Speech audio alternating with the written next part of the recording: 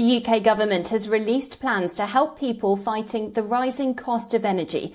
All households in England, Scotland and Wales will get a £400 discount on their energy bills, regardless of income or size of the house they live in. The money will not be credited as a lump sum payment, but be dispersed in 6 instalments, with £66 discounts distributed from October to November this year, which will then be upped to £67 from December to March next year, the coldest months experienced here in the United Kingdom. How Britons will get the support deal depends on how they pay their electricity bills. Those who pay by direct debit will see an automatic deduction from their final bill. Those using prepaid meters will get an automatic top-up which can be used for future payments, while others will receive monthly vouchers via mail or text. These vouchers can then be redeemed at the nearest post office. The discount approach is receiving some flack from the UK's non-governmental organisations, though. They say low-income households and the elderly who actually might need that payment could suffer. They're concerned they're likely to face difficulties in accessing that aid, and they're also concerned they could be left at risk of scams. The Energy Department says it will not ask for bank account numbers while distributing the vouchers, and are advising people to keep an eye out on their mailboxes instead.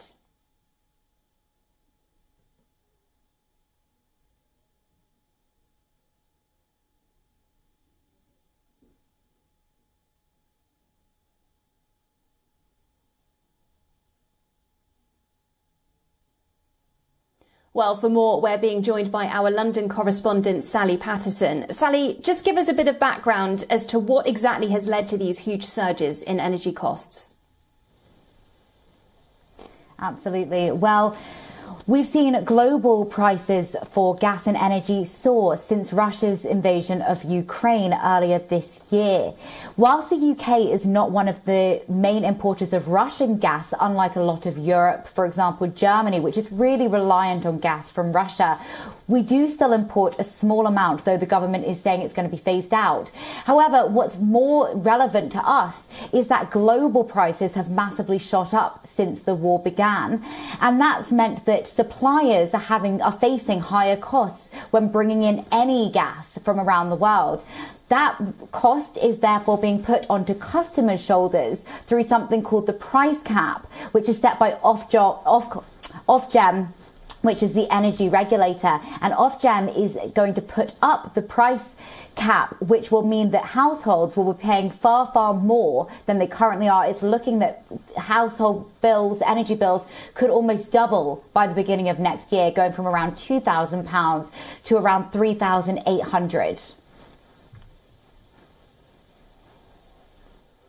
Well, Sally, we've already heard there's been some criticism of the scheme that the government has set out, concerns about potential scams, that older people might not be able to access that money that easily. What else has been said about this plan? Well, the reality is that many people just say this isn't going far enough. This is not going to make a dent in the total costs that people are going to have to pay, because let's not forget that it's not just energy costs that are on the rise. General cost of living costs are just massively increasing. So whether that's fuel that people use for their cars, whether that's clothing, whether that's food, all of these are on the rise. And as we go into winter, there's concerns that people are just going to find it more and more difficult. We heard from a spokesperson from fuel poverty charity National Energy Action earlier, who told media there is a lot of fear about how people are going to survive this winter. They said, I don't think that this is going to be sufficient to help people cope with the cost of living this winter. So as you say, there are also potential scams that could really affect older and vulnerable people. And there is real concern that for people who don't have prepayment meters and they don't have a direct debit to pay their bills, they could find it the most difficult to access this grant and other grants coming from the government, which mean that the people who need the help most might find it the most difficult to access that support. Sally Patterson in London, thank you for that update.